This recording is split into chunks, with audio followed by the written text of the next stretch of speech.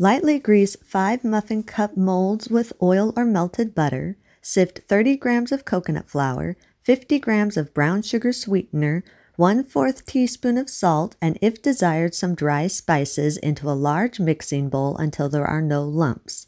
Stir in 1 large room temperature egg, 3 tablespoons of room temperature butter that has been softened, 1/4 teaspoon of vanilla extract into the dry ingredients until fully combined and the dough has formed.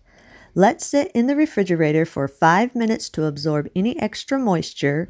Remove and divide and press the dough evenly throughout the prepared muffin cups. Bake at 375 degrees for 10 to 15 minutes or until golden.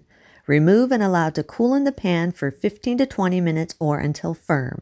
Remove and place on a wire rack and allow to cool completely before using. The longer you allow these to sit on the wire rack, the more firm they become.